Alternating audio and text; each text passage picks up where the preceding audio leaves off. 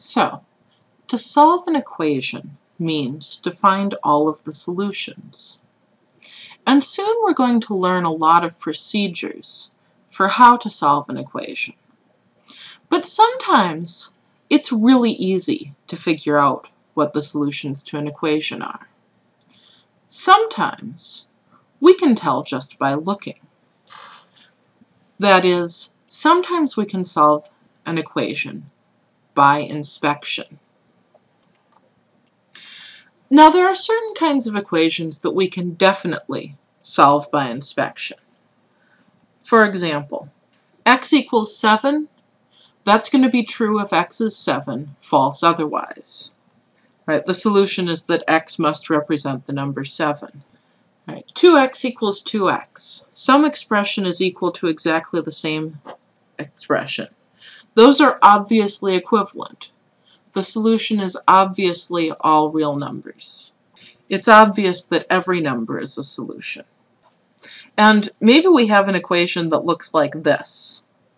3 equals 5. Is there anything I could possibly make any variable to make that true? No, obviously not.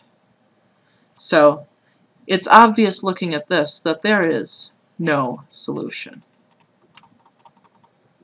There's no way I could possibly make that true.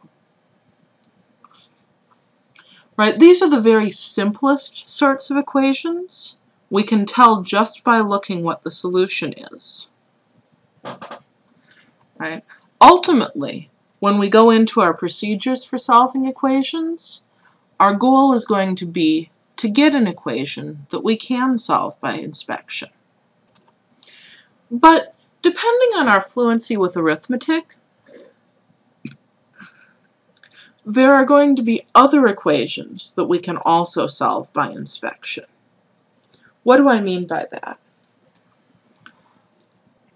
Let's say I gave you the equation 3x equals 12.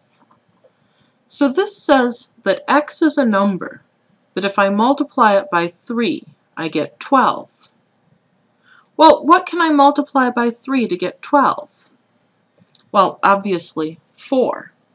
And 4 is the only number that when we multiply it by 3, we get 12. When we multiply 3 by other numbers, we get numbers that are not 12.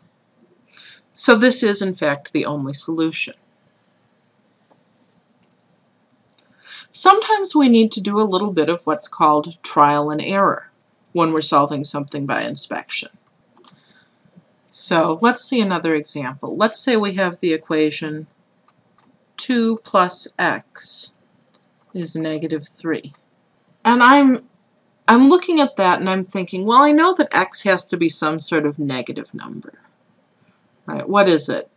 So a 2 and a 3. I think probably either x is negative 1 or x is negative 5. And then I check. 2 plus negative 1, oh, that's positive 1. 2 plus negative 5, oh, that's negative 3. I can use a calculator for this part if I want to. Oh, okay. This one didn't work, but this one did. The solution is x equals negative 5. I didn't have to try every number to come up with that. I knew that with a 2 and a 3 and addition and subtraction, there was going to be something about a 1 or something about a 5. Right?